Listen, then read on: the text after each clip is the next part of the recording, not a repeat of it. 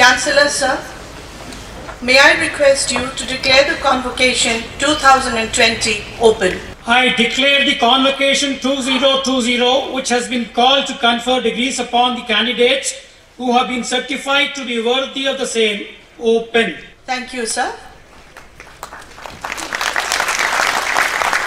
You all gathered here to receive your hard-earned degrees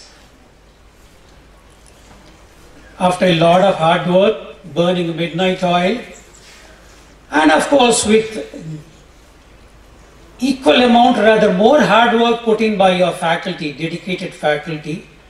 Their hard work is in no less measure.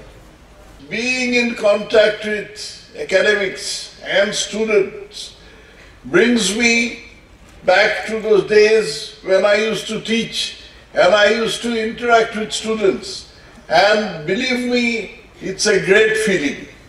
It's a great feeling to be with young minds, to exchange ideas with them, to understand what they want to say and to tell them what you want to tell them.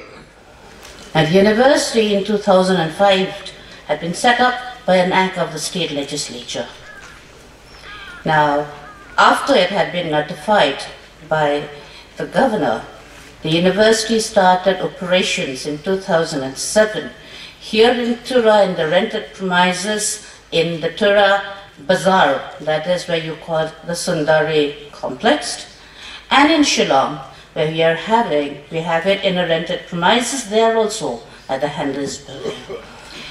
Now from the rented premises, the ICFAI University Meghalaya started with a very handful number of students, hardly 100 of them total in both the campuses.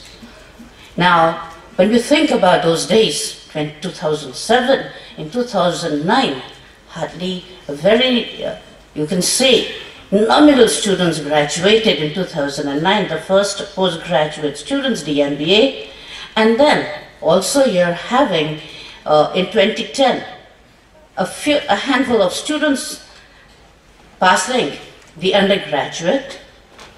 I never thought that in a span of some years only that we would be able to touch a figure. Today we stand at 1,550 together in Shillong and Tura campus. From MCOM, Dahun Lanki Shilla, gold medalist. Dabian Lamin, gold medalist.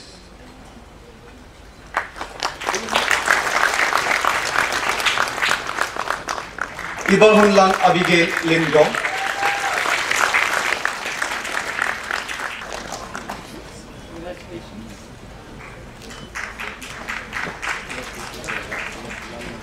From BCA, Sachin Kumar Ray.